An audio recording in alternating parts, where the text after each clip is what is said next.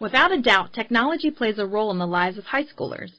Many teenagers have access to a computer at home and spend a great deal of time surfing the internet and chatting with friends in chat rooms.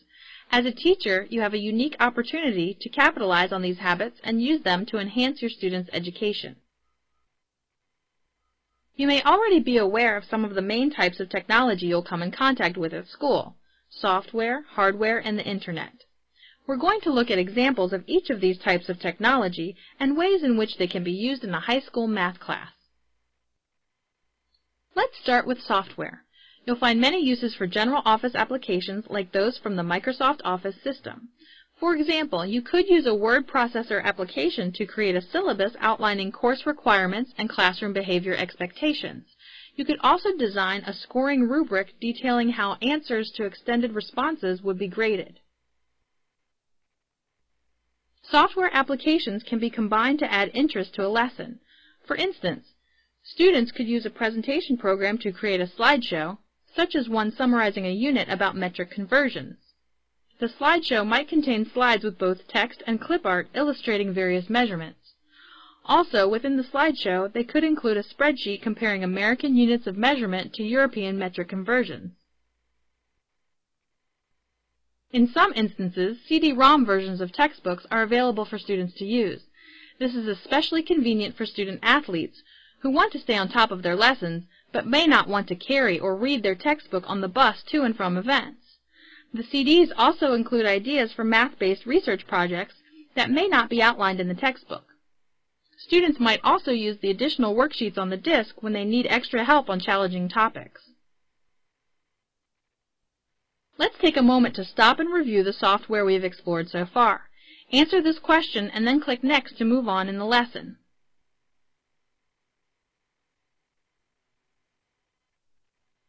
High school students often ask, when am I ever going to use this stuff? One type of software game that may help answer this question is Career Math Word Problems. It contains over 350 math word problems about people and their occupations, providing an excellent lesson for introducing the mathematical skills needed for various careers. Another example is Hot Dog Stand, The Works, which uses multimedia simulations to challenge students to operate, manage, and market their own concession stand.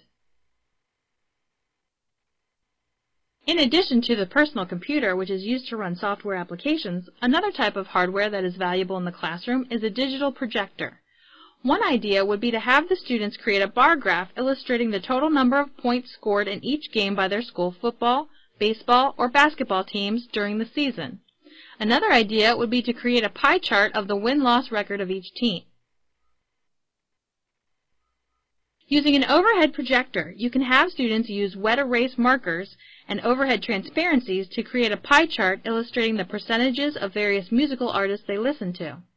They can enter the same data into a spreadsheet and then transform it into a pie chart. Using a digital projector, students would be able to see how accurate their pie chart was to the computer-generated one. Scientific calculators, especially graphing calculators, enable students to focus less on routine arithmetic and concentrate more on learning how and when to use equations. Calculators give you an opportunity to present your students with more challenging problems, which will build valuable critical thinking skills.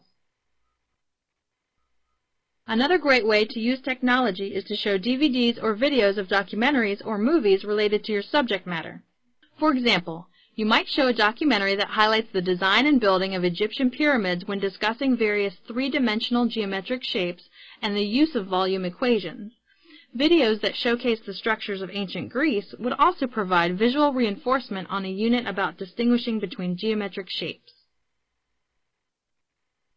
Cameras are also great tools for the classroom. For example, if you're studying slope, you can have students use a digital camera to take pictures of buildings that represent varying degrees of steepness. Perhaps there are school buildings on your campus that would illustrate interesting angles. Once again, let's stop to think about what we've covered. Take a moment to think about other ways to use a digital camera in class, and then list them in the space provided. When you have finished, click Next.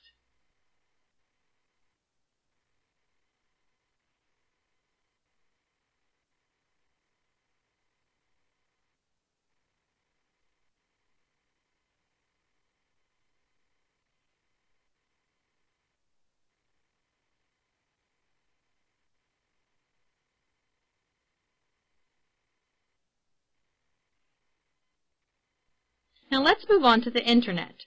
There are so many resources available on the Internet that it's impossible to name them all, but here are a few tools you'll definitely want to explore.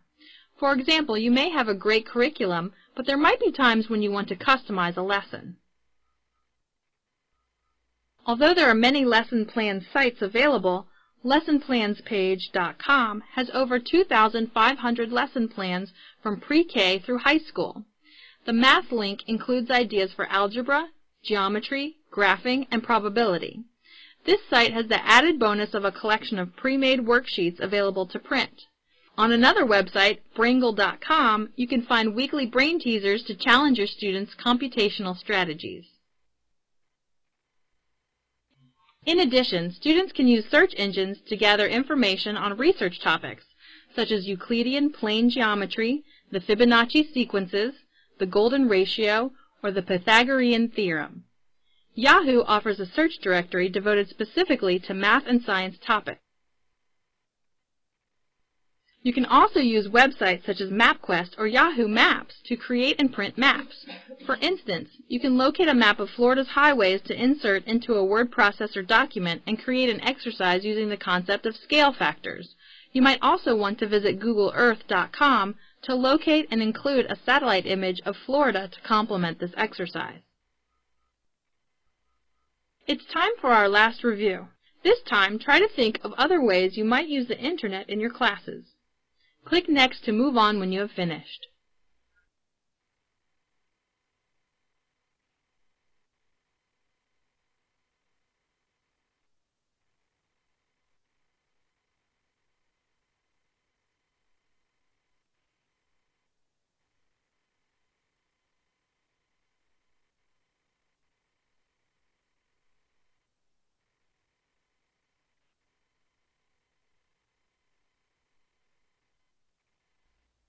Another way to obtain information on the Internet is in a chat room.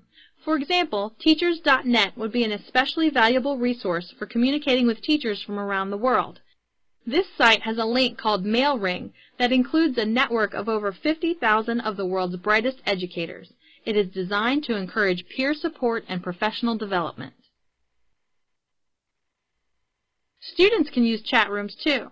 They can use sites to locate chat partners from around the world or across the nation.